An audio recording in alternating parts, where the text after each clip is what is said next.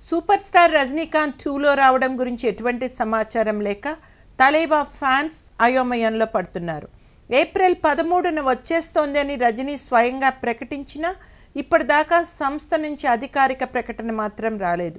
ఇంకా computer graphic works చాలా balance ఉందని, అది అయ్యాక టీజర్ విడుదల చేస్తామని శంకర్ చెప్పడం చూస్తుంటే ఇది ఇప్పట్లో పూర్తవుతుందా అనే అనుమానాలు బలపడుతున్నాయి.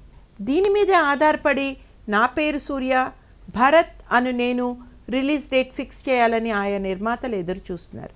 మరి ఇది ఇప్పట్లో అయ్యేలా మాత్రం కనిపించటం లేదు. దానికి తోడు తైవాన్లో ఉన్న శంకర్ భారతీయుడు 2 కూడా ప్రకటించడం కూడా ఇంకా విడ్డూరంగా ఉంది అంటున్నారు ఇండస్ట్రీ వర్గం వాళ్ళు. భారతీయుడు సీక్వెల్ టాపిక్ గతంలోనే వచ్చింది. దిల్ రాజు నిర్మించడానికి ముందుకు కూడా వచ్చాడు.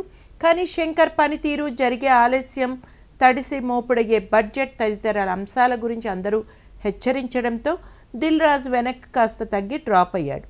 ఇప్పుడు ఈ సీక్వెల్ ఎవరితో తీస్తాడు అనేది కూడా సస్పెన్స్గా ఉంది. కమల్ హాసన్ పూర్తి స్థాయి రాజకీయాల్లో బిజీ కాబోతున్నాడు. ఈ నేపథ్యంలో అజిత్ ఉండే ఛాన్స్లు ఎక్కువగా ఉన్నాయి. ఈ కాంబోలో ఇంతవరకు ఎవరూ సినిమా చేయలేదు, సినిమా రాలేదు కూడా.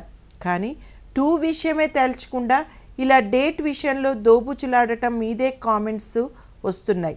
ఇది దీపావళికి షిఫ్ట్ అయినా ఆశ్చర్యం లేదని టాక్.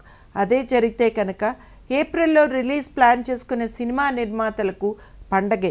మొన్నటి వరకు రజనీకాంత్ సినిమా అనగానే వాళ్ళందరూ చాలా భయపడ్డారు. భరత్ అనే నేను, నా పేరు సూర్య ఇప్పుడు ఇంకా ఇండస్ట్రీలో రిలీజ్ చేసుకోవడానికి డేట్లు ప్రకటిస్తారు అని అంటున్నారు సినిమా వర్గం వాళ్ళు.